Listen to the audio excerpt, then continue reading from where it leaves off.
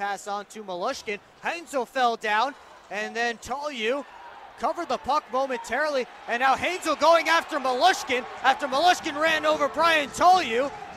They're just wrestling each other to the ground. No punches really thrown in that one. But Adam Heinzel coming to the defense of his goaltender after Malushkin came in and dislodged that puck that Tolyu seemingly had covered.